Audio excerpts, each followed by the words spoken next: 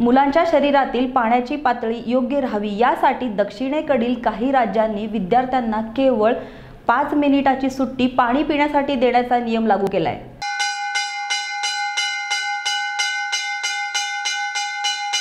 भारत सरकारने सध्या सर्व शाळांमध्ये पाण्याची सुट्टी हे नियम लागू करत आहेत। या पाठीमागे मुलांच्या शारीरिक मानसिकतेचा जास्त विचार केला गेला असे दिसते, कारण पाणी पिल्यामुळे मुलांच्या शरीरातील पाण्याची पातळी वाढते, तसेच रोगप्रतिकारक शक्ती वाढवण्यास मदत होते।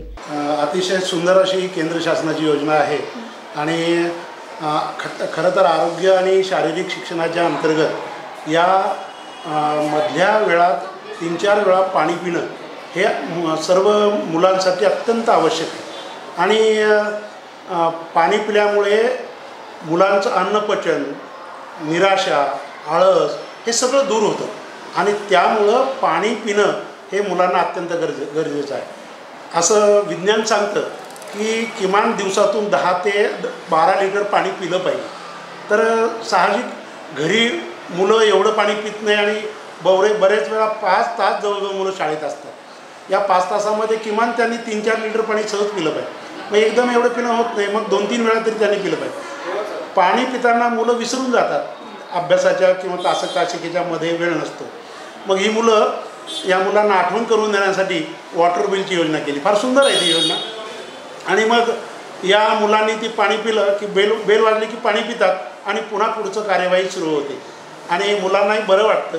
आता मुलं त्या गोष्टीची सवय मुलांना झालेली आहे आणि आता आम्ही आमच्या शाळेत किमान 2दा तरी ही बेल वाजवतो आणि त्याहीपेक्षा आम्ही रोज त्याच्याबद्दल मुलांना मूल्य शिक्षणाच्या वेळेस मार्गदर्शन करतो की पाणी पिणं किती आवश्यक आहे। हो, आमच्या शाळेमध्ये 2 वेळा वॉटर बेल होते, तर आमची जी पाण्याची गरज आहे ती भागवण्यासाठी आम्हाला पाणी पिण्यासाठी ती बेल होते। आम्हाला खूप कसतरी वाटत असेल ना, तर आम्हाला तास चालू असताना खूप प्यायला अलाउड नसतं, तर आम्ही मधल्या सुट्टीतच पिऊ शकतो। पण आता जे सरकारने 2 पाण्याची वॉटर बेल म्हणून जे काढलं आहे ना कन्सेप्ट, ती खूप चांगली आहे। आम्हाला पाणी प्यायला मिळतं 2 बेलमधनं। आम्हाला जी तहान लागलेली असते ती कंप्लीट होते, पूर्ण भागून जाते।